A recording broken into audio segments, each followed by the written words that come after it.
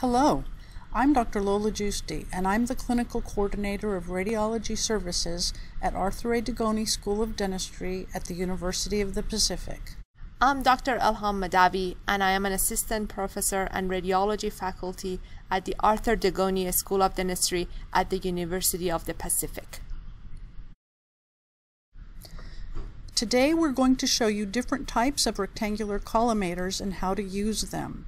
It's super easy to reach into the X-ray tube head, remove the round collimator, and replace it with a rectangular collimator. This is a way you reduce radiation to your patients up to 5-fold. It can be used for adults as well as children.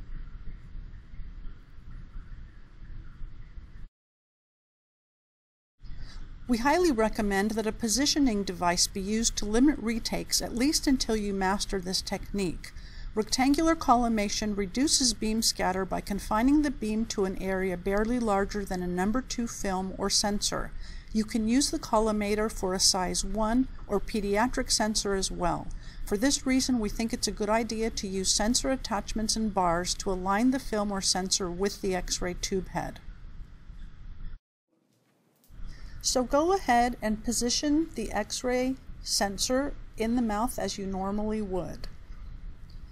You may have noticed that within the plastic circle there are 4 corners. We like to say that these corners are your friends. They will help you position the rectangular collimator exactly opposite the film or sensor. In this way, you minimize retakes and unnecessary exposure to your patient.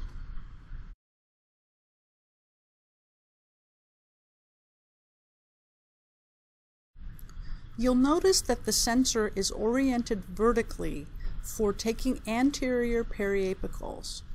You'll also use the vertical position for vertical bite wings in order to avoid cone cuts.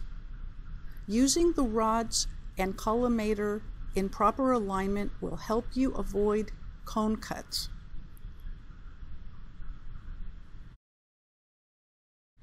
You'll need to remember to rotate the collimator to the horizontal position for horizontal bite wings, as well as posterior periapical X-rays.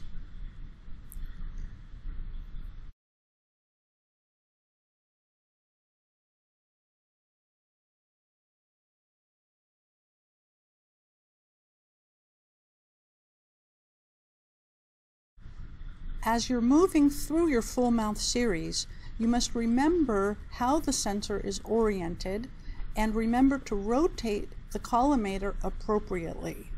Horizontal with horizontal and vertical with vertical. Now we will show you what happens when alignment is not done properly. Here's an example of a cone cut made with a round collimator. Here's what a cone cut taken with a rectangular collimator looks like. The vertical white area to the right of the image may or may not interfere with the essential elements of the image. This is why it is crucial to use a positioning device to align the sensor or film properly with the X-ray beam. These images were taken with rectangular collimators. Some would argue that these images are improved by reducing the scatter and fogging that occurs with round collimation. We encourage operators to be patient. Like most things in life, it will take some practice to master this technique. We've identified 4 situations in which rectangular collimation can complicate image capture. When taking images behind a rubber dam, during endodontic treatment, the round collimator is much easier to use and more forgiving. In patients with long roots needing periapical X-rays, the round collimator works much better. And finally, in patients with severe gagging tendencies where the time between placement and exposure can be longer with a rectangular collimator, we do not recommend using it.